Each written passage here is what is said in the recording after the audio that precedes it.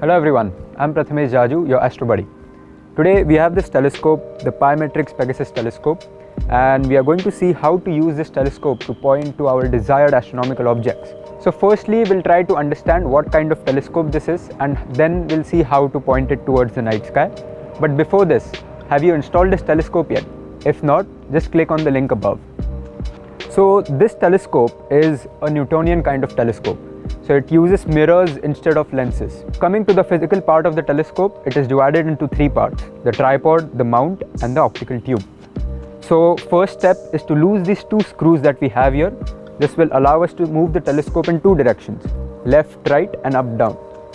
So the moon right now is over here, and the easiest object to point towards the night sky as a beginner is the moon. So the next step in bringing our desired object, the moon, from our telescope is to find the object in our finder scope.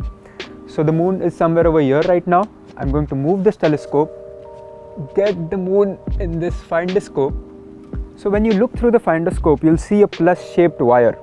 So we have to bring the moon in that wire, at the center of that wire. So now we have pointed the finder scope towards the moon and we have brought it to the center of those crosshair. So now we are going to use this 20mm eyepiece. So with the Pegasus telescope, you will have three eyepieces: the 20mm, 12mm and 6mm. Now we have installed the eyepiece. After this, there is a very important step, which is to focus the object.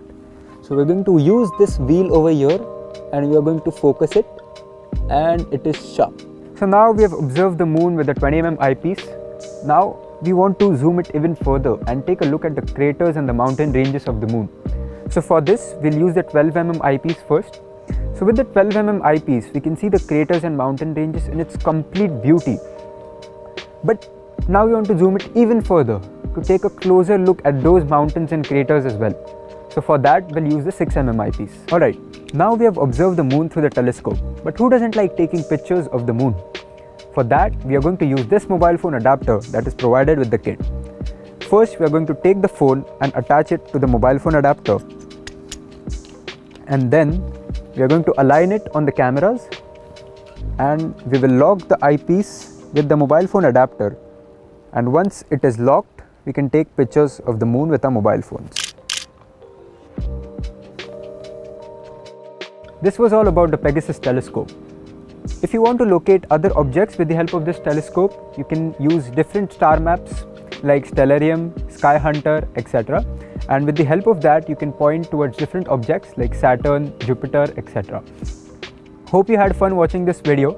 Do let us know in the comment section if you have any doubts regarding this. Thank you.